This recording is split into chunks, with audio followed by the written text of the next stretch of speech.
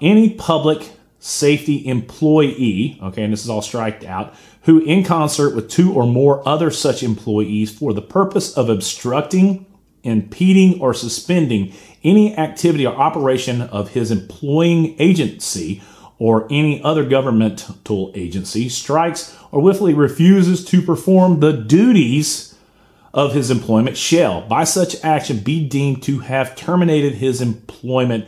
All right, guys, Good Old Boy 32 here. Check it out. So we're talking about Virginia, which is a really hot topic as of late because of all the things that are going on. And basically, let me give you the preface what happened. So you've got this little bitty area up here with a huge amount of population and a great amount of wealth who have basically said, well, since we have all this population, we have all this money, we're going to create all these different districts, and it counterbalances or exceeds the number of districts or congressional seats that are in the entire rest of the state.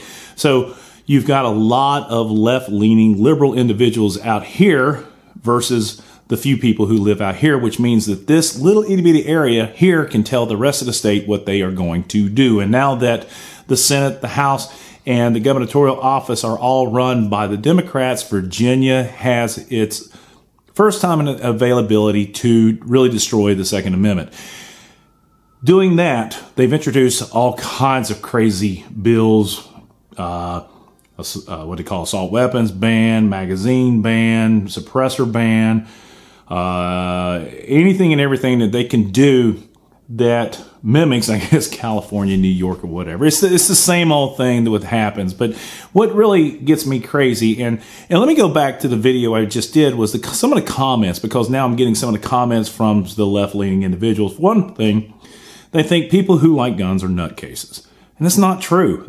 People who have guns are just good people, for the most part. Secondly, they're like, well, the areas in Richmond and whatever, that we have all the money and we have the population, and that means that you got to do what we want you to do. And it's kind of sickening because it does lend itself to the Hunger Games type scenario where this one area with all the population rules the rest, which I guess if you think about it the way that the Commonwealth, Virginia Constitution, I guess, is set up, population rules. And there are a lot of people sent me some really good videos on how this was established. The Supreme Court could have gotten involved in this decision about population. The populous areas can overrule whatever happens.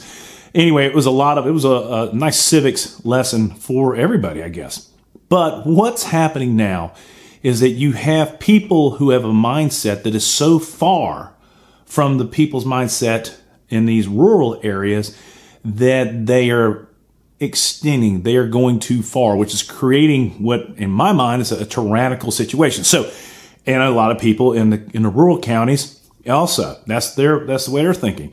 They don't want this little itty bitty area with all these seats ruling what they are doing. So they have come up with this thing called a two-way sanctuary city or a two-way sanctuary county. And I think the list is up to like 90 different locations within the Commonwealth of Virginia. Kudos to those areas for sticking to their guns. But what does this two-way sanctuary city thing do other than sending a message to these individuals that maybe, hey, you are voting one way, but we think it different, okay? Which is, I think, in this matter of population, probably 50-50. So other than sending a message to these people, that's all it is a message. And there are some legislators, and we covered this in the other video, talking about we need to send in a National Guard if these people don't enforce the laws that we either vote in and sign by Governor Northam. And it was crazy that they would even mention something like that because, one, the National Guard is made up the general population. And there's not a whole lot of people. And some people, they're like, screw it, they'll shoot on their own people. Guys, no, I don't believe that for a second. So what will they do? Cause roadblocks? But then there's some other legislators saying, well, if you don't do the will of what we want you to do, we'll just cut off all funding. Fine, do that. Just go ahead and do that. But then here's the latest one, and we'll get to the point. This is House Bill number 67, and it was authored by Patrone Carter, these two individuals. And I'm going to read this a little bit, and I'll put it up on the screen here if I can find my thing. Okay, being enacted by the General Assembly, and this thing was authored on January 8th, kind of as an answer to the sanctuary city thing where the sheriff's deputies said, hey, listen, y'all can write whatever laws you want. We can choose to enforce it or not. And now the legislator's coming back and saying that any public safety employee, okay, and this is all striked out, who in concert with 2 or more other such employees for the purpose of obstructing, impeding, or suspending any activity or operation of his employing agency or any other governmental agency strikes or willfully refuses to perform the duties of his employment shall, by such action, be deemed to have terminated his employment and shall thereafter be ineligible for employment in any position or capacity during the next 12 months by the Commonwealth or any county, city, town, or other political subdivision of the Commonwealth or any department or agency of any of them. So basically what it said was, and this is a bill, and they're going to try to vote it in, is that if the sheriff or local municipality does not enforce the law as written and signed into law by Governor Northam, their employment by such action is terminated. Now, I don't know how they would find out unless they send in some sting operations, but I know a lot of state guys who are also pro-Second Amendment. So what's happening now is you are seeing an act of tyranny.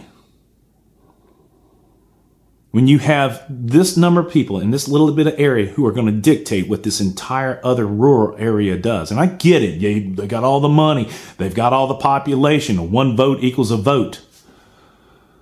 But it's absolutely sickening that they wouldn't think in their right mind, maybe we should think about the entire state versus our little local shithole area we live in. And that's my story, and I'm sticking to it. You guys let me know what your thoughts are about the House Bill number 67 that was authored on January 8th of 2020, offered January, written on December 5th, 2019. Let me make that correction right now.